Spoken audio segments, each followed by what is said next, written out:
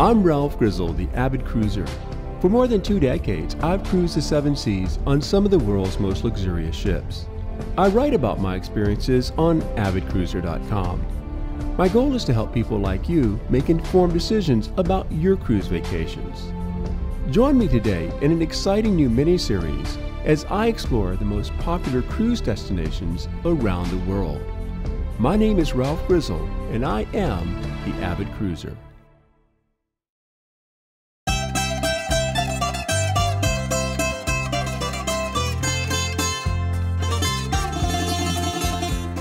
Today we're in Corfu and we're on a quest. We're searching for a special liqueur that's cultivated from the fruit found here on the island. Before we begin that quest, we're going to do some fun things. We're going to go mountain biking in beautiful countryside. We're going to go off-roading in Jeeps, and we're going to visit a gorgeous villa. We're also going to spend some time visiting the UNESCO-designated Old Town of Corfu itself. We've got a lot to do, so let's get going. It wasn't the Greeks, but the Venetians who built the old fortress. The historian Will Durant claimed that thanks to the Republic of Venice, Corfu was one of the few parts of Greece never conquered by the Ottomans. The Venetians occupied Corfu for nearly 4 centuries, and they left their influences behind. Today, Corfu feels almost as much Italian as it does Greek, notable in the dialect, the cuisine, and some of the architecture.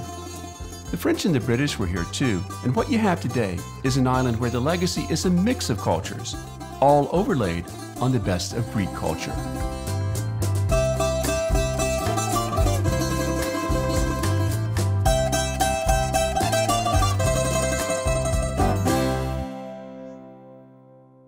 I had heard about Corfu's kumquat liqueur, and I wanted to see what it was all about. It was a fun sort of quest because I got to explore the streets of the old city. I found an inviting store that could never be mistaken for anything other than one that deals in kumquat. And so I stepped inside to discover why this odd little fruit was so important to Corfu culture.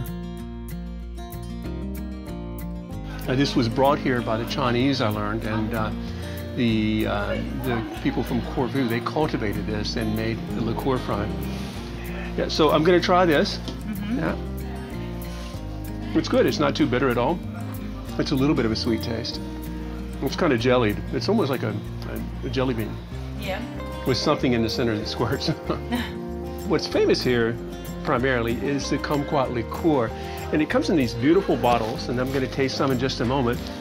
This is the shape of Corfu, and this one is the shape of a cello. Is the cello popular here? Why? It is because we had the band. It started here, so that's why it's traditional. And this one that we used to carry water in. Yeah, this is one of the more popular ones. It's shaped like a vase, and actually these are similar shapes of these vases are thrown from the balconies here, I guess, yes. On Easter. On Easter. Yeah, it's interesting.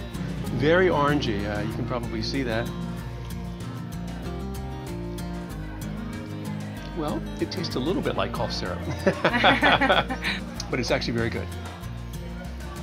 Well, this is something that I think everybody should try. The great thing about it is that you can stop in almost any of these shops in Corfu and they'll give you a free sample. And if you like it, you take back a bottle. And if you don't, well, you know, at least you tried it. And I'm going to take the last sip and say, cheers.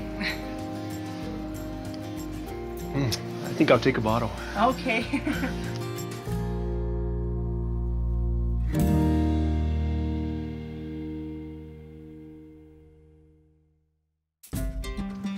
It's a beautiful day in Corfu, and what better way to explore the countryside and get your heart pumping than on a mountain bike? And I found some friends to do that with me. Ready? Let's do it!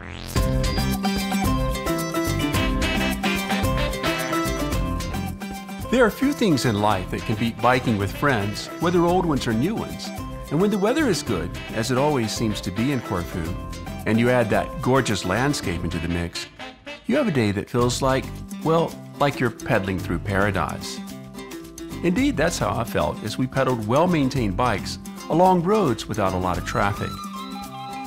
We cycled up and down easy rolling hills, stopping as often as needed for refreshments and to admire the views and to learn something about Corfu's countryside. This was a really fun way to spend a day and to meet new people who enjoyed being outdoors and getting a little exercise and seeing a lot of beauty.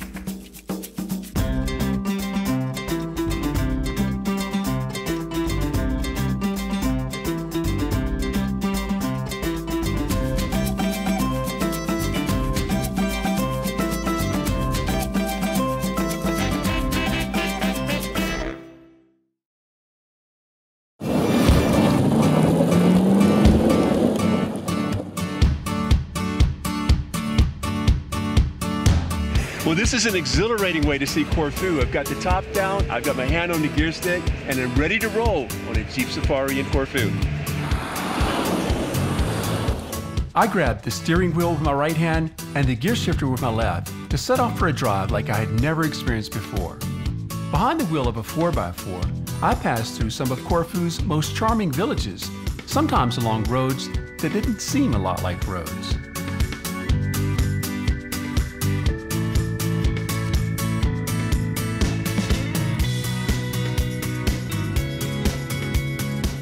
With the top down, it was fun to maneuver the 4x4 around the hairpin turns and along beautiful narrow roads.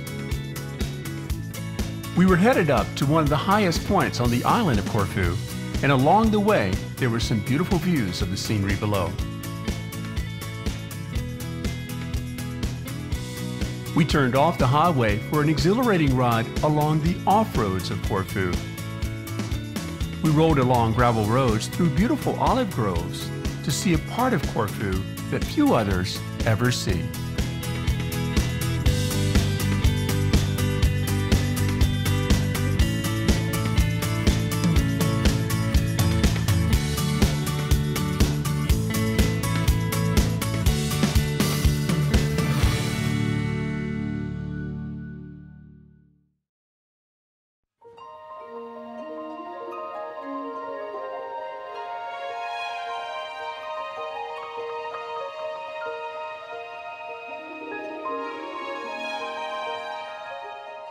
This beautiful villa and gardens was the home to Empress Elizabeth of Austria. Now you may know her as Empress Sissi. She had the Achilleon Palace built in 1890, and it reflects her love of the Greek god Achilles. You'll see sculptures and paintings of him throughout the gardens and the villa itself.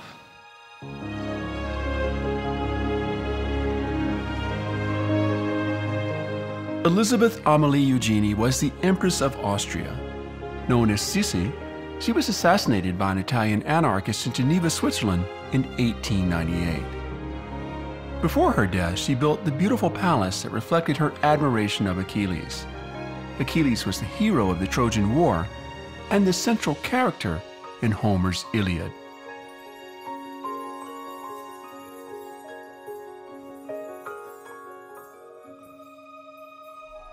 With its gorgeous gardens and terraces, Achilleon Palace is a sight to behold outside. Stepping inside, however, reveals another story.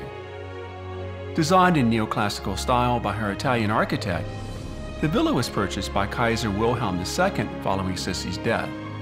The villa and its gardens provide a rare glimpse into the privileged lifestyle of turn of the 20th century European rulers. Sissi's admiration of Achilles can be seen throughout the palace. Her lasting legacy here in Corfu remains beautifully intact as a tribute to a Greek god.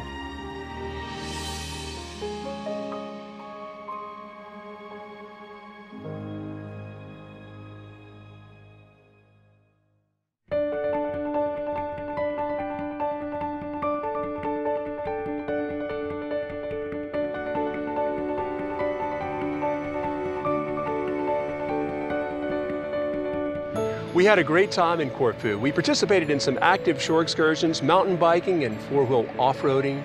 We visited a beautiful palace and wandered the UNESCO-designated old town of Corfu itself.